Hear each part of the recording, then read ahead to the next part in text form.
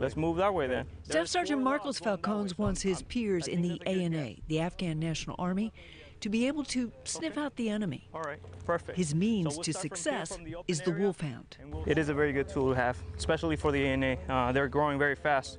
So as they grow very fast, we got to give them some capabilities for them to hold for the future. All right. The wolfhound is an alien-looking handheld radio frequency threat warning and direction-finding system that can give its users an edge. They can not only hear the transmissions, now they will be able to at least target them and follow those radio frequencies. Let me hear it. Falcones is part of TAC Northeast, the Training, Advise, and Assist Command assigned to the ANA 201st Corps, charged with keeping security in eastern Afghanistan. Here at Forward Operating Base Gambari, TAC Northeast administers numerous classes in a wide variety of skills, all focused on strengthening the ANA's ability to stand and operate on its own. So what do you got now? A Florida native, Falcones joined the Army 8 years ago.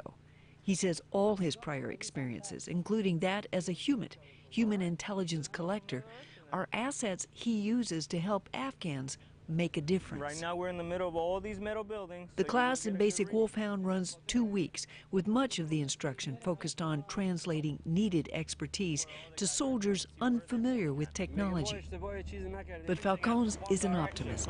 His aim is to create a cadre of ANA experts capable of teaching their own soldiers about the earthly merits of the wolfhound and what it brings to the fight. Let's go that way. Gail McCabe, Afghanistan.